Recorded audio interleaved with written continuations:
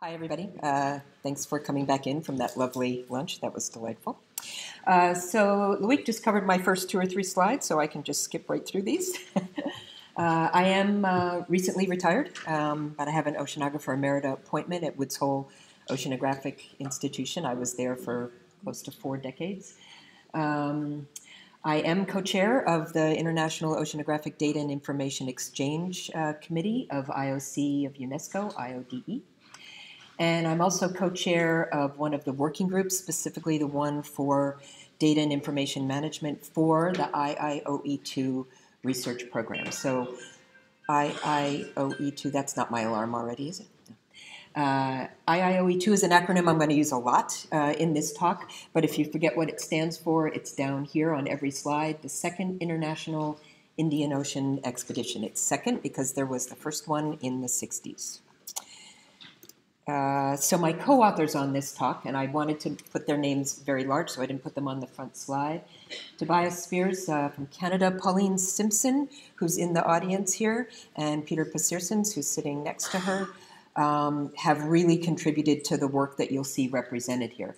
And then my other members of the Working Group 2 for Data and Information Management, the only one who's here is Roger Proctor, who's here this week.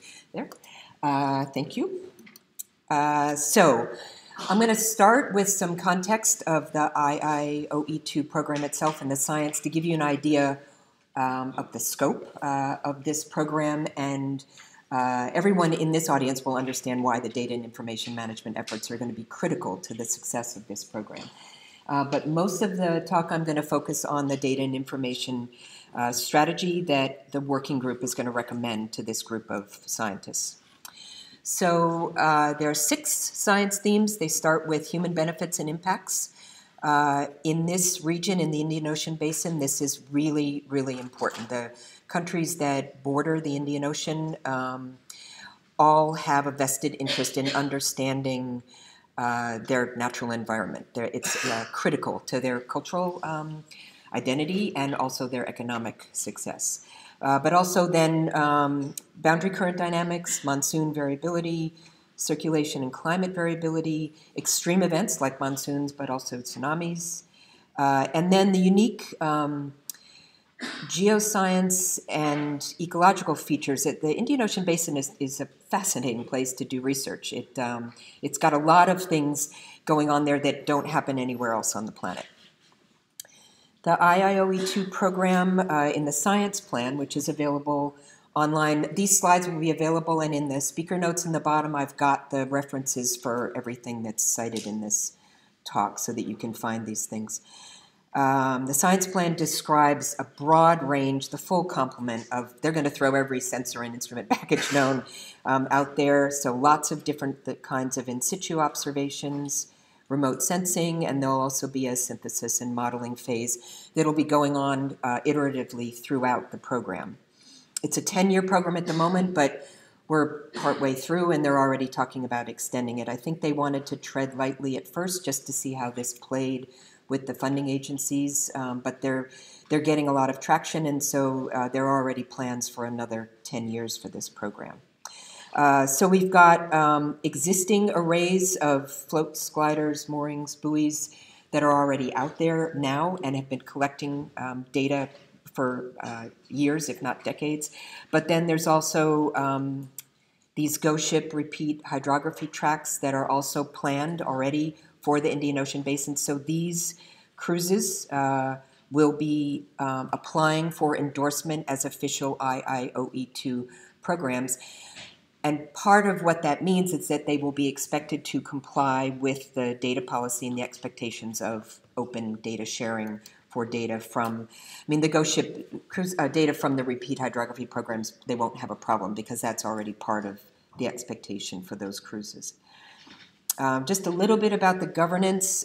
This program is sponsored by the Indian Ocean, Global Ocean Observing System, IOGOOS, Scientific Committee on Oceanic Research, SCORE, and also IOC, Intergovernmental Oceanographic Commission of UNESCO.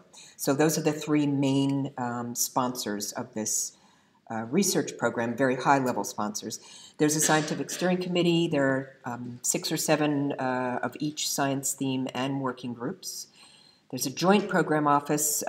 One installation is at the IOC Perth Program Office in Australia, and then the other one is at the Indian National Center for Ocean Information Services, or INCOIS. There are regional and national coordination entities, some of which existed before the program, some of which have come to be because of the IIOE-2 research effort. And then there's also a new regional coordination unit that was created specifically to support the data and information management needs of the IIOE-2 research program, and that's based at INCOIS in Hyderabad, India. So the Working Group 2 for Data and Information Management for IIOE-2, we have no authority. We're an advisory body. Our role is to advise the IIOE-2 research community on best practices for data and information management, to answer their questions and give them advice for how we think they should approach these things. There's a list that's up there of the activities that the working group was told were important, or we suggested would be important to address. I need to make it very clear that the working group is not doing any of these things, but we're advising on how these things should be done and making sure that we get the message across that it's essential, it will be critical to do these things if they have any hope of having a successful research program. So the rest of the talk, I'm going to give you some slides on details of all of these things. So that's a lot to accomplish, and of course there's no funding for any of this. But it's not hopeless. When I first saw that list of activities, I panicked, but then I calmed down because I remembered that for the ocean, for the marine community in particular, a lot of good work has already been done, and what we needed to do was figure out what existed that we could take advantage of and leverage for IIOE-2, and maybe modify in case there were specific needs of the program. So here's the basic idea. Starting from the bottom up, we've got lots of different platforms that are going to be deployed: moorings, ships, floats, gliders, remote sensing, satellite data will be used for this, and then new instruments that will be invented during the course of the program as well. That's nothing new. I mean, this is what a large coordinated research program looks like these days, but we've got the full complement of sensors from lots of countries. Those flags represent the countries that already know they have funded research programs from their national efforts or promises of funding. So we're going to get all those countries to work together to get their data and metadata in, piece of cake, into the IIOE-2 metadata portal. So that's a new thing that's been built to try and unify all this information. And for instance, if the data don't come in with ISO 19115 metadata, that will be the job of the data portal. The strategies that you've heard a lot about already yesterday and today about adhering to standards and publishing out the data in ways that can make it more accessible, visible. So the data portal has been built. It was designed and built by people at INCOIS in Hyderabad. It starts with a catalog of projects, metadata that's driving the whole thing: metadata, metadata, metadata, projects, cruises, moorings, and then eventually the metadata for the data sets and the data themselves, or at least links to the data. One of the other activities is that the IIOE-2 scientists needed to think about what they were going to do for data dissemination and the long-term preservation of the data. As I mentioned, there was a first Indian Ocean expedition in the 60s, and it's quite difficult to find those data. You can find some of them in the OBIS systems for the biological data, but it's quite difficult. There certainly is not a large collection of Indian Ocean Expedition 1 data, which is a real shame because it would be nice to be able to do the compare and contrast. Keep in mind, the 60s, we didn't have the technology that we have today. But we want to make sure this one is different, that IIOE-2 does make sure that the data will be available forever. So the good news there is that we can very easily take advantage of the IODE network of national oceanographic data centers. And additionally, a fairly recent addition is the associate data units that are these already exist. They're highly trained, skilled data managers, information managers that already are funded to handle the data from their countries, or maybe in the case of the associate data units for a particular theme of data. A lot of the OBIS nodes have received certification as associate data units, which means they're recognized officially as part of the IODE network of data centers. All of the work there, combined with the specific IIOE-2 data and metadata portal at INCOIS, is going to handle most of the data dissemination and then the long-term preservation. So the data will be mirrored at the data portal, so we'll have the data archived at these national data centers, but then also a built-in backup copy at the IIOE-2 data portal. Generally, so this is what we've proposed as the flow of data to the Scientific Steering Committee, and also at 2 workshops that have been held in the last couple of years that people have agreed to, and it's been iterated, it's been modified from what I started with, but people have signed off on this already.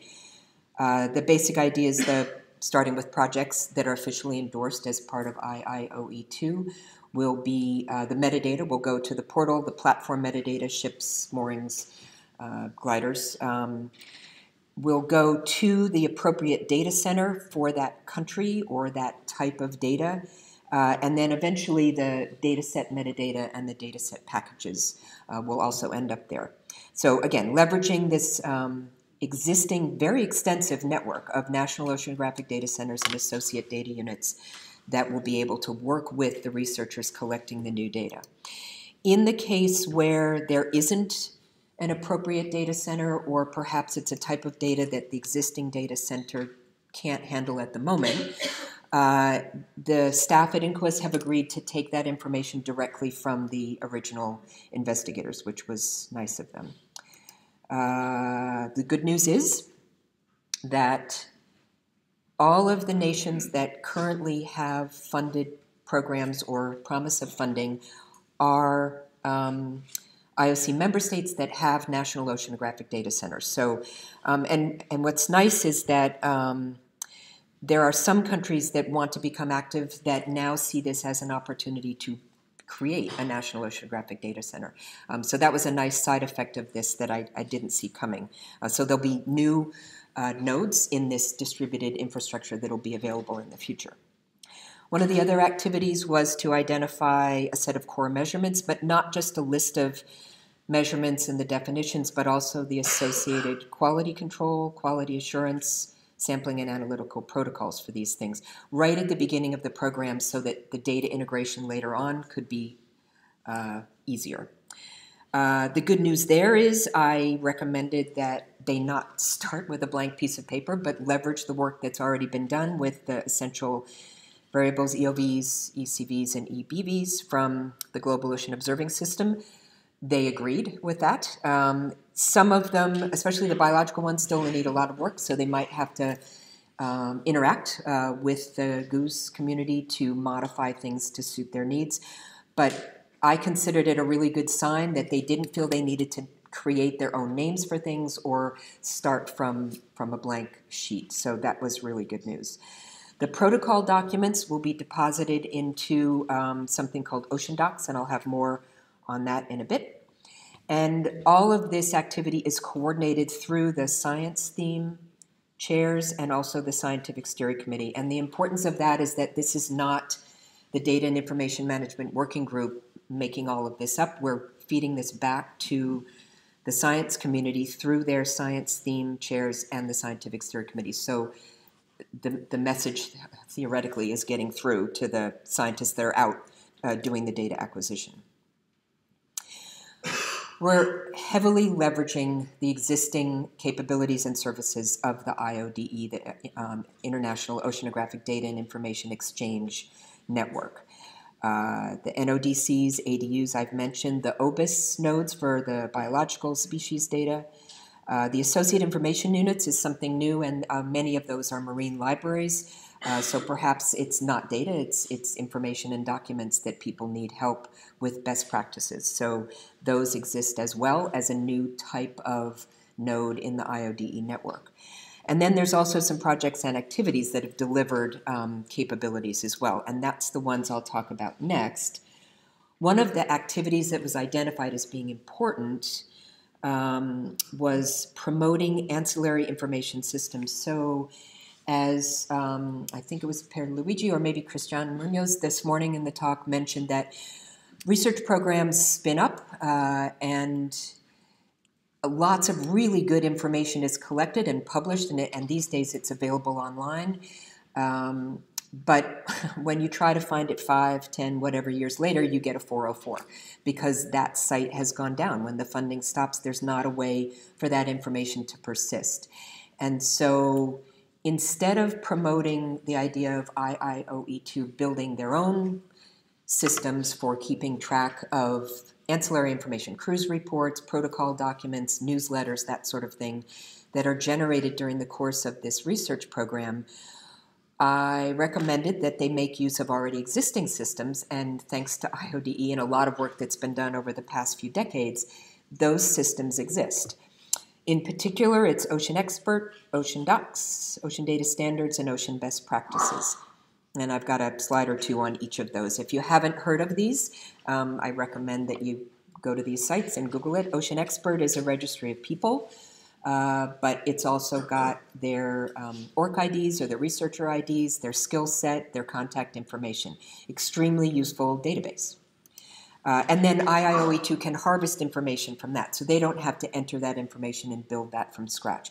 They could reflect it in a different way for their own purposes at their site, but that saves them a lot of time and effort, which is key because there's no funding for this. Ocean Docs is a wonderful repository, and if you have questions about these things, I'm not the person to ask, but Pauline Simpson is the one who's been leading this effort over the years, and we're lucky enough to have her in the audience. And if you're interested in this, she can talk to you about this. We went too fast. So this is an open access repository of marine publications, focus on marine. It's a permanent, secure archive of documents. It's designed and maintained by people with library science training. So these are people who are professionally trained in this kind of work.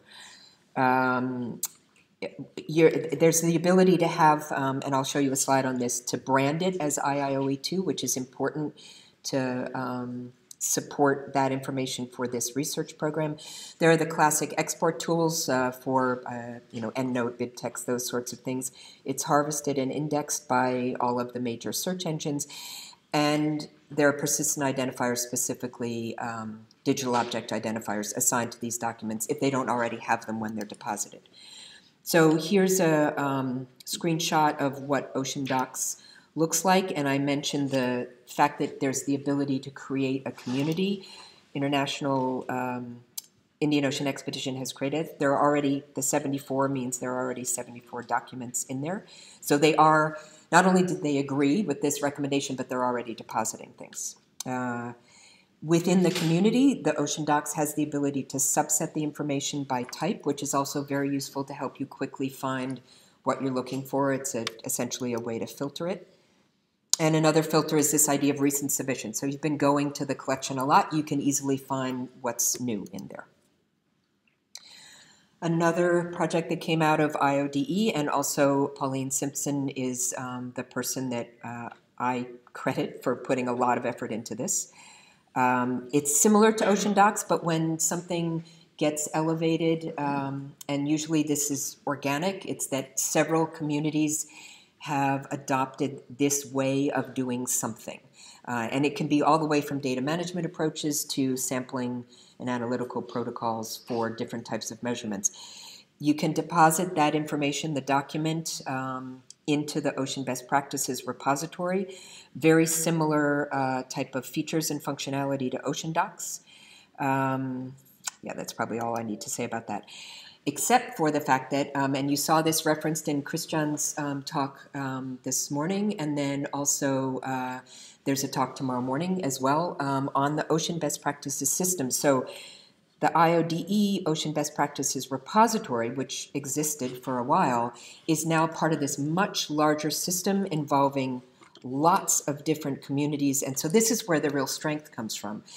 There's a lot of activity around this, recently infused from the Atlantos project, but being picked up by the Global Ocean Observing System. So we've got large communities now contributing to this.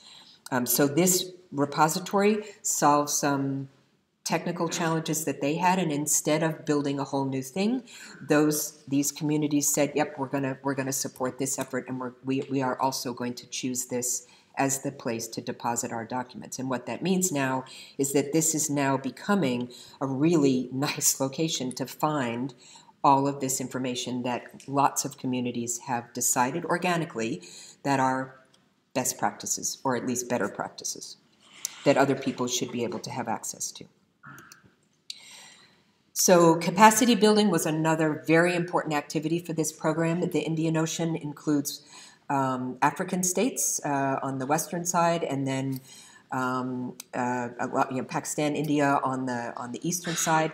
Places that really, this is a very nice opportunity to focus some energy and hopefully some resources in building capacity in the region for data and information management expertise, but also sampling and oceanographic techniques.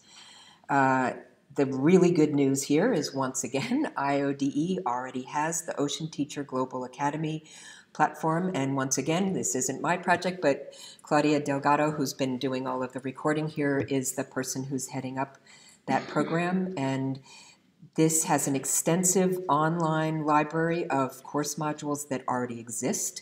There's video with these. The course module, the synopsis of the course is written out, usually in PDF documents, along with quizzes that follow up to the end. You can download these and run them yourself, but even better, Ocean Teacher Global Academy, so these are all virtual, they're online, but Ocean Teacher Global Academy also has regional training centers in these locations. And the very good news there is that 5 of them are in the Indian Ocean Basin region. And so this gives us a really nice opportunity to leverage all of that work, the knowledge that's there, and these regional training centers, the buildings, the infrastructure that exists, to run courses to help countries in the area build their capacity to do this kind of research. So we've already done 2. One was a generic course in data and information management, and the other one was more specific on ocean observing techniques. And I'm hoping, there hasn't been as much uptake in this as I was expecting. I was hoping in particular that we'd see more activity from the African states, but these things take time, so I'm patient, and I'm hoping that they'll take advantage of this incredible opportunity. So these courses are online. It's openly available, open access to these things. Again, if you haven't heard of this, I would encourage you to check that out. I just went there. No, I don't. How do I use this machine? Stop. I think this is my last slide. So when you put all this together, what this looks like is, so going again from the bottom up, and you can't see it because I did something silly. Here's the IIOE-2 new data that are going to come in and go through their local National Oceanographic Data Center or Associate Data Unit, including some OBIS nodes. The stuff in yellow are the new things that will be built or have been recently built specifically for IIOE-2. These other things in sort of the greenish gray color down here are things that already exist. And these are all things from the IODE efforts over the last couple of decades. Altogether, this comes into this ancillary information that the IIOE-2 folks identified as being important to the success of their program. We don't have to have anything new for this, just make sure the information flows to the repositories that already exist. Altogether, this stuff is going to go up and be reflected at the Indian Ocean Expedition 2 data and metadata portal. All of these things, this IODE Ocean Knowledge Platform is a project we've, again, Pauline Simpson, thank you, proposed years ago, but have not been able to get resourced. I'm still hopeful that maybe through IIOE-2 or perhaps the Ocean Decade that we can find funds to make this a reality. So what this is in very briefly, is adding the semantic layer on top of these existing programs. That would be a phenomenal addition to the really good content that's already there, but it would enable us to deliver much more effective services. And then all of this would be one of the possible contributors to the new IOC, Ocean Data and Information Sources System. We change the name about once a month. That IODE is in the process of designing, coming up with the architecture for all of IOC. So not just oceans, but well, not just IODE work, but also the other IOC programs like the Tsunami Program or Ocean Time Series, all of those data coming in together. And that's all I have. And I left a few minutes for questions. Did I do that right? Yeah. Yes, we have a few minutes for good. questions. Thank you very much. Yeah.